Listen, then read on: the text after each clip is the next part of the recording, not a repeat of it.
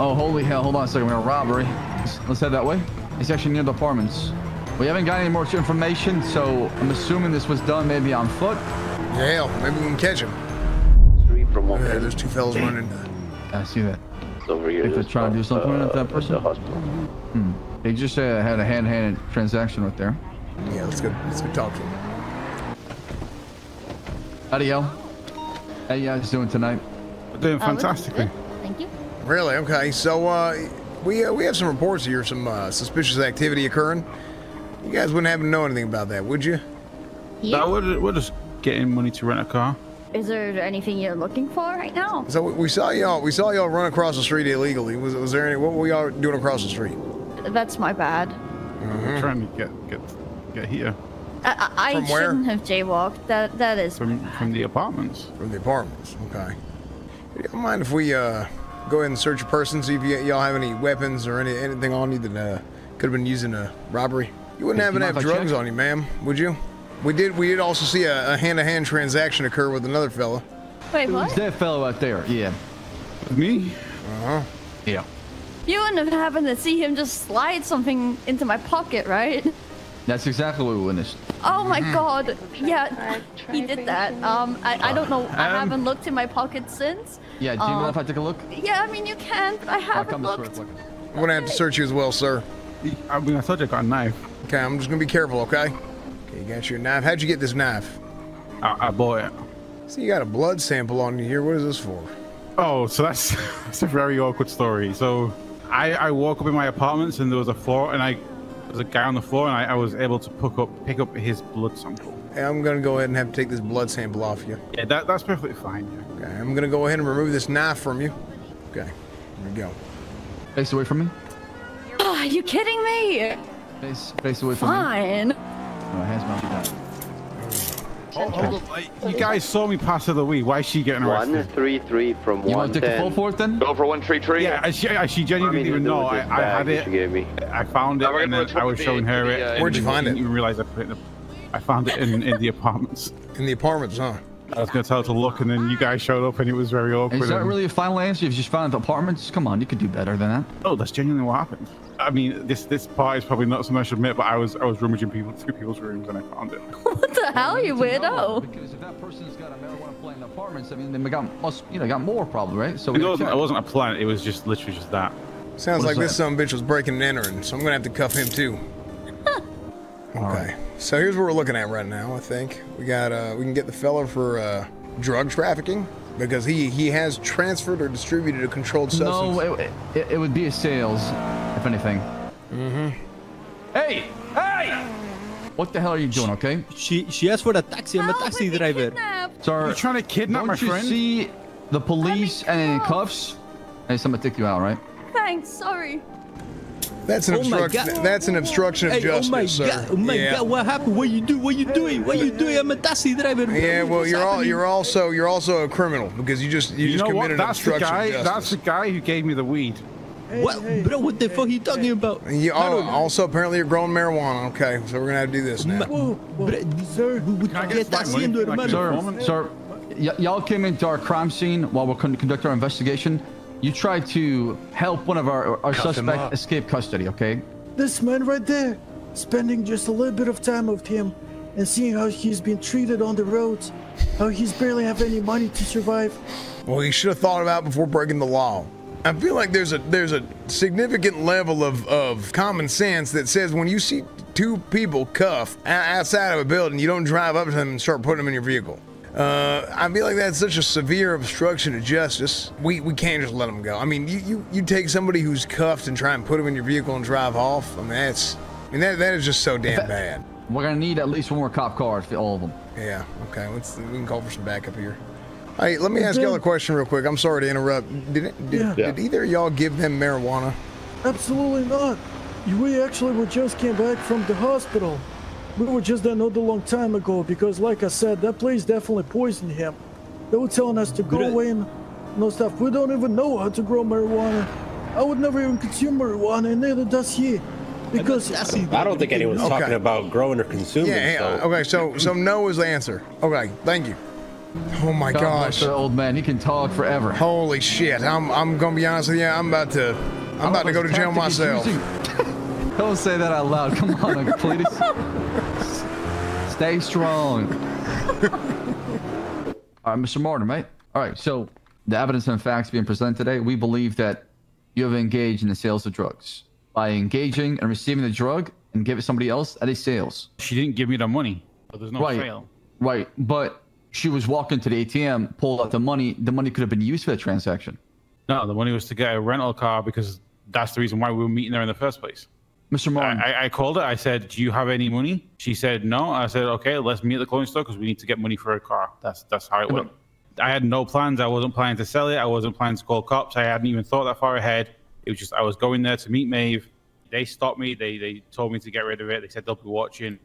So I was like, okay, look what these guys just gave me. And then I showed her, and that's it. Okay, son, this is what we're gonna do. We can't just not give you anything, all right, and let you go scot-free. You obviously did make a transaction there of marijuana. You gave it to her. Well, yeah, but either way, if you're trying to get me like for distribution or for selling, I want a bench trial. Like I said, I wasn't giving it; I was showing her. There was no sale. Okay. You know, can we get a bench trial for this guy? So I mean, absolutely. Yeah, okay. All right. We'll see what the judge has to say. Well, they damn near remodeled every building in this city. They did. This place is massive. You thought Mission PD was big. It's probably the most beautiful place I've seen in the city. What the hell? God. It's like they took their time with this one. All right. Everyone here, do you swear and affirm that the testimony you are about to give is the truth, the whole truth, and nothing but the truth, under pains and penalties of perjury? So help you, Buddha. I do. I so swear. I do. Cletus, you want the first honor or should I? You know what? You go ahead. Okay. It was roughly an hour and a half ago, actually. We're responding to a suspicious activity taking place by the Little Soul Apartments off South Rockford Drive. While patrolling the area of suspicious activity, we saw two individuals who were later identified as Maeve Gray and Kai Martin. And then from there, we witnessed both of them make a hand-to-hand transaction. We asked them if they had any melee weapons on them. We asked them if they said anything. They were very cooperative and gave consent for a pat-down and search. And when I performed the pat-down and search, 100 grams worth of marijuana was found on her person. She claimed that marijuana bag came from Mr. Martin after they made that transaction. We detained them both, and as we were trying to conduct our investigation, two individuals approached the scene, grabbed them as they're in cuffs, escorted them into a gray and color Seminole, stopped him, placed him on arrest. All suspects were taken to Mission PD and processed. Perfect, thank you. All right, Miss Fitzpatrick, call your first witness, please. Maeve will be my first witness. Go ahead, get up there. I was at the apartments with Kai here. We went to the clothing store, we got changed, and then we ran back to the apartments to get a car and realized we didn't have money, so I ran back to the ATM to get $100. And when I went to get the $100 out, these guys showed up, the cops. Me and Kai, you know, I think he handed me something, but you know, it wasn't something terrible, but I didn't have a chance to check. The cops came over. Right, they told me they wanted to search me. They asked me permission, and I said, I didn't really know why. They said I was jaywalking. There was crime in the area, and I was like, I didn't commit crime, but I guess I was dumb enough to let them search me. And I had weed in my possession. Dumb enough. Hey, we did have probable cause, right? And I stated that to them. No, we had enough for reasonable articulable suspicion they're involved in a crime because they were near the robbery. That's what we're responding to. Mm-hmm. However, they jaywalked, so we had a reason to stop them. They gave consent, though, to be fair. Did you feel like you had to say yes to the request to search you? Yeah, they said that it was suspicious activity, and it was in the area, and that we were jaywalking. Did you feel like you had to take the marijuana? It was objection, Your Honor. Weird. What? What you asked her? She clearly stated in her testimony that she was using the ATM and didn't notice what her friend was slipping in her back pocket. It's more prejudicial than probative. There we go. There's the objection. There we go. I'll sustain that. Did she not notice what she received? It's been a pretty long time. It's been 7 years for me doing this. So you did not notice what you received when he gave it to you, right? Nope. Do you know how your friend here received the marijuana? He didn't say anything before, but like after, he said some guys gave it to him. Hey, I have advised him that if he's going to testify, he's got to do the whole thing all the way through. Because we can't afford one, that's why. God, this damn state bullshit. Go get up there. Get up there. Get the fuck up there. So me and Maeve were getting dressed at the clothing store. We went back to the apartment, and then we went to rent a car, but neither of us had enough money, so we went to the bank.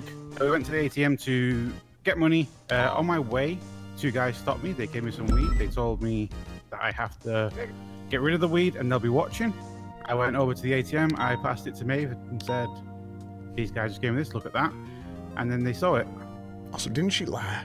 Wait, so is he saying they met Is at that the entirety of your apartment or the store? testimony Which one today? is it? After that, the 2 guys who gave me did try and pull up. And He told us. get He out told of us there. They tried to prior put us in the that car. They she put Maeve in the he car, met but not her me.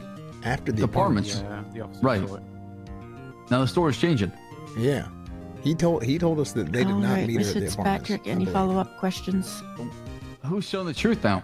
The officers testified earlier you gave them 2 different stories from where the marijuana came from. What is the truth? The truth is that the guys gave me the weed. I originally lied because the guys threatened me. What did they threaten you? Well, they said I'll be watching, which I took as a threat. If you had to do it over again, would you make the same decisions? No. Have you learned your lesson about jaywalking? Yes. Good God, so many robberies. No further questions, Your Honor. Hey, are we even hate that arguing the charge silent here? button doesn't actually work on these phones. I share We your are. pain and suffering in this Because I feel like we regard. haven't even talked about the charge itself. I thought it was Anyway. just me. Thank you We for did. confirming. We talked it, about so the it just transaction. That's broken. No. Yeah, but I mean, No, the silent That's button good. does it not. clearly happened. I mean, he Alright, said that it well, happened. Maybe they just want you to. They just want us to Right, always go and when we people just want to judge or Argue that in avoid. court, saying that's factual. The only thing I would like to point out, Your Honor, at this time, is that my clients were not even aware of their right to refuse, as I don't believe there is currently a Fourth Amendment right against illegal search and seizure, which causes somewhat of an issue in this regard. I can't even raise a fruit of the poisonous tree point in this area. I would like those motions, or at least points of order, taken in consideration when evaluating the evidence and the testimony heard today. I have no idea what she That's said, but I wonderful. think we'll win. With that, I am putting this into recess. I will be deliberating in such time bailiff is in charge. Hey, Thank bailiff, did we you. win? No comment Okay. for now. I see. 0.5 So out bench of 10 or trials what? are a bit different than court cases because you're given a narrative as far as what happened, and then we question on the Sure. narrative, right? So, do we not have to state our case that we didn't illegally search him? No, I years has it did. been? I said they gave consent. What was that? So Right. I said, how many years has it been? Well, she's arguing So, that they didn't know I they could say haven't no. Actually, just because they don't know doesn't make it Yeah. illegal. Does that make any sense? I I mean, I It's asked been her a for cold information. She course said since I've yes, been down right? Yeah, true. No, I mean, if you run a red light, you didn't know what a red light means, that's still illegal. I just feel like we didn't even get a chance to talk about what the actual reason is we got here. Which is, was it sale? He said, we're saying it's sale, and he says it's not sale because there was no exchange of money.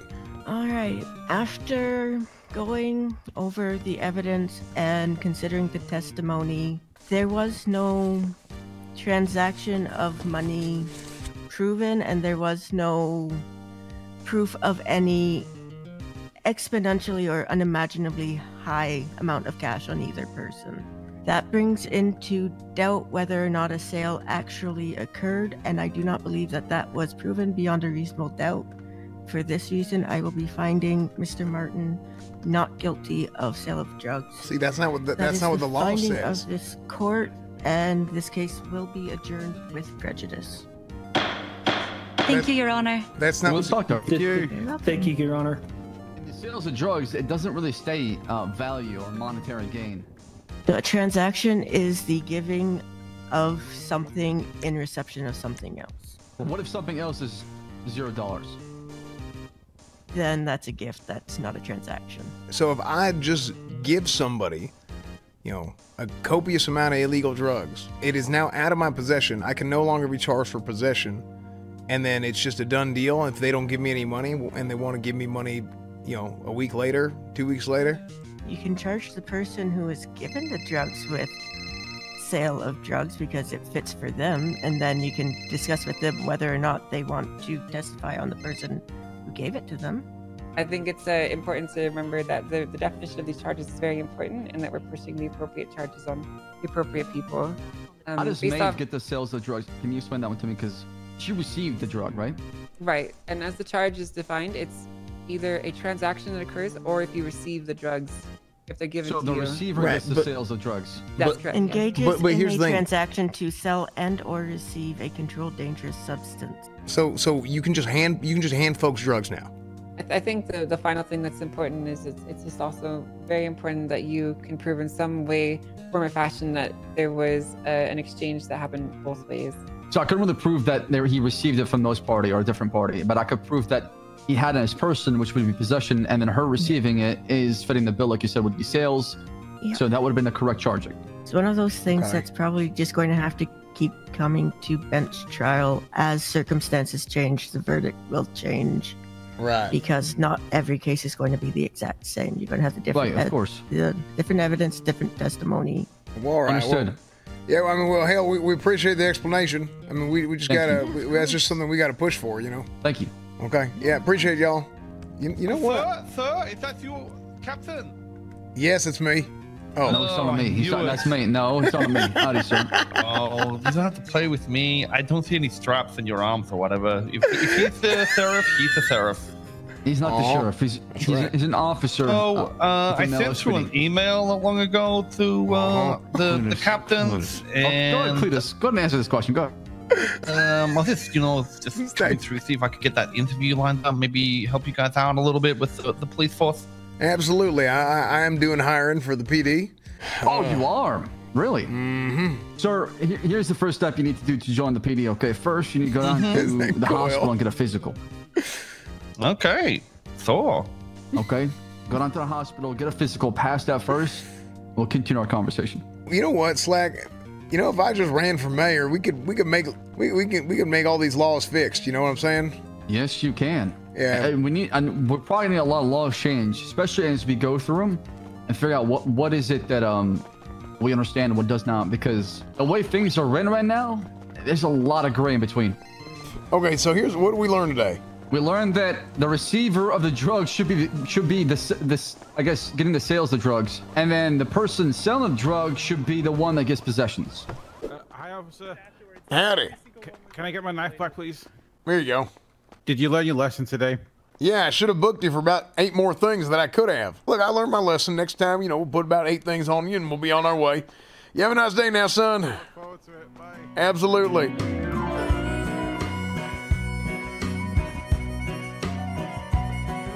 You left Rustown for the simpler city life,